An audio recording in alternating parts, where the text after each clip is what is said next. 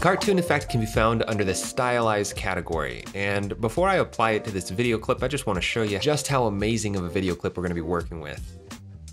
Okay, so what we're going to do is apply this cartoon effect to the video clip. And what this effect attempts to do is stylize the image into a way where it looks kind of like it was sketched. And this is one of those effects that's just super cheesy. There are not a lot of use cases for it unless you are okay with the way that this effect actually looks. It's not going to magically make your footage look like it was hand-drawn like an actual cartoon. But let's talk through how it actually works and what these controls do. And I'm getting all of this from the After Effects help guide. If you just go to the help menu and then down to effect reference, you can find the stylized category and then the cartoon effect, where I'm pulling all this information from. This effect basically works in 3 stages. First, it's going to try and smooth out the entire image to simplify it and to reduce the overall level of detail. Then it applies kind of a find edges effect, so it's able to find points of contrast, just like the find edges effect, and then basically add a stroke to those points of contrast. So it's trying to generate lines that look like they were drawn by hand. And then finally, it attempts to really smooth out all of those colors again, blocking out large areas of colors that are similar, kind of like this suit jacket and the dress shirt underneath, to make it all look a lot smoother and flatter. So let's take a look at the controls and see how we can modify this a bit. I'll find a good frame to stop on, maybe right here.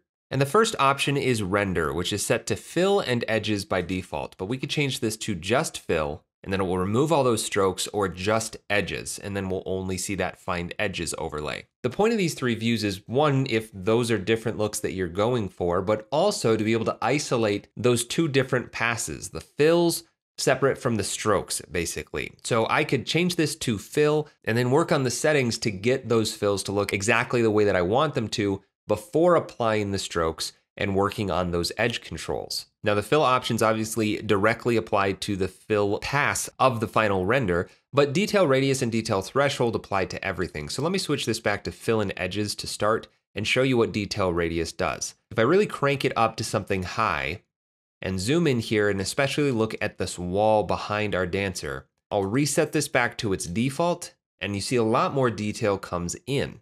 So the detail radius is basically how much this effect is allowed to smooth things out. The higher the radius, the more those colors are going to blend together.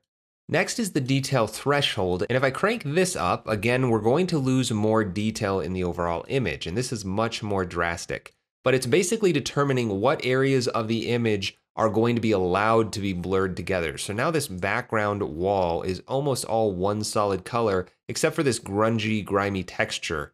And if I change this to just fill, we're gonna get rid of those lines as well, so you can really see how everything is being smoothed out. So the higher that detail threshold, the more these colors are going to blend together, but we're also going to lose a lot of detail in the facial features. So this is something that you kind of have to just dial in to get the look that you're after. Next up is shading steps. And this is basically like the posterize effect. If I turn shading smoothness all the way down to 0, then we're basically recreating the posterize effect. We're not really getting any smoothness between the different posterized values. And if I turn shading steps down to say 4, then we're gonna have even fewer levels of posterization happening. But as soon as I start turning up that smoothness, then each one of those levels is going to start blending into each other a little bit more. And if I turn the shading steps up as well, we'll get a lot more detail. I'm gonna set that back down to its default because I think that looks pretty good. And now that we're happy with the way that these fills look, we're gonna move on to the edge controls, and I'll switch my render over to edges as well. Now, everything that we just did to the fills and the detail radius, detail threshold affects how these edges are being generated. The find edges pass is applied after the fill with the shading steps and shading smoothness. But now that we're here, I could change things like the threshold. If I turn this up, then we're going to have thicker lines. More of my image is going to be more likely to have a stroke applied with a higher threshold. If I turn that way down, then the lines will get much thinner and less of the image will get that stroke applied. I'll set that back to its default, and next up is the width. So even if you've gotten the lines where you want them, but the thickness isn't quite where you want it, that's what the width is for. I could change that to be higher and make thicker, bolder strokes, or I could turn it way down and have a much thinner outline over the entire image. Crank that up a little bit and then turn up the softness a bit, and you see that this just smooths out all of these lines, but it also makes it all a little bit blurred. So 60 is the default. That generally works pretty well. If you want to sharpen that up, you can just turn that down.